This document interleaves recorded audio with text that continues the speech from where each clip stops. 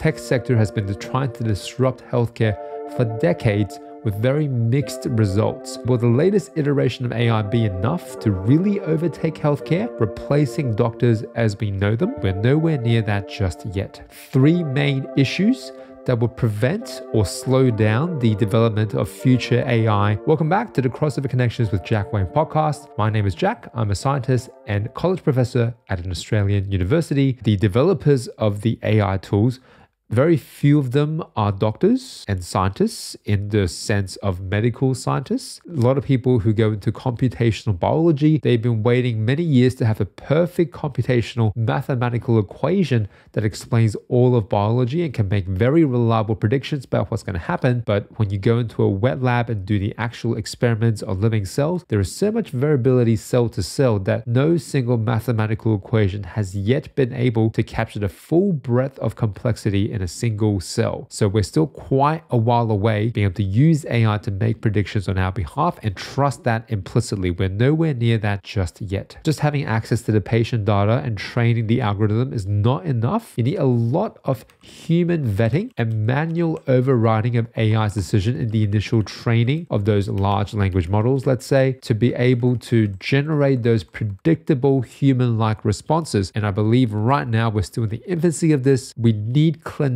to be more integrated into the AI development for it to be of maximal use to those very same end users. Clinician-led decision-making needs to be at the forefront of AI tools. No, AI is not going to replace doctors. Doctors need to be there to make the AI a more reliable partner. I don't think medical review boards will be comfortable with AI making the patient recommendations. It needs to present the information to the doctor in a very concise, systematic, evidence-based way and let the human make that last decision. In fact, doctors need to play a much stronger role in making AI that much better before healthcare is going to be revolutionized by artificial intelligence. In the discussion of this research paper, they highlight 3 main issues that will prevent or slow down the development of future AI in use for healthcare. Issue 1, underperformance of AI on complex language processing tasks. Medical records, for those of you who are in the medical field, are a nightmare. Bad handwriting, bad grammar, acronyms, there's shorthands that only some nurses and some doctors use. There are different drugs with different versions of the names, with different dosages for different patients. This is a complex language processing task.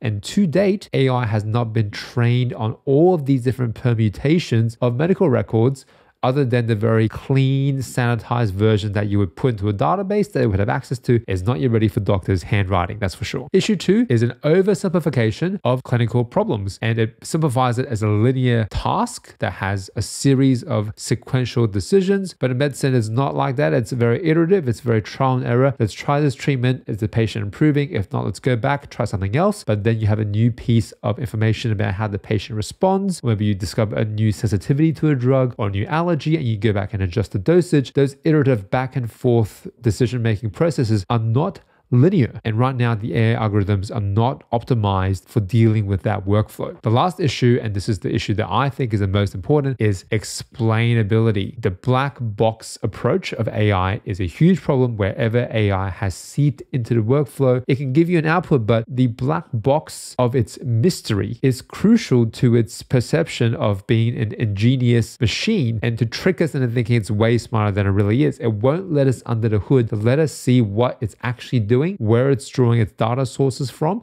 And again, OpenAI is not particularly open or open at all. If you can't explain how you arrived at a decision when it comes to patients, you will not be able to convince the patient's family. You will not hold up under medical board review. And if you're sued for a poor patient outcome by their family, the explanation cannot be the AI recommended that I make this decision as a surgeon. I'm Jack. Hope to connect with you again next time around.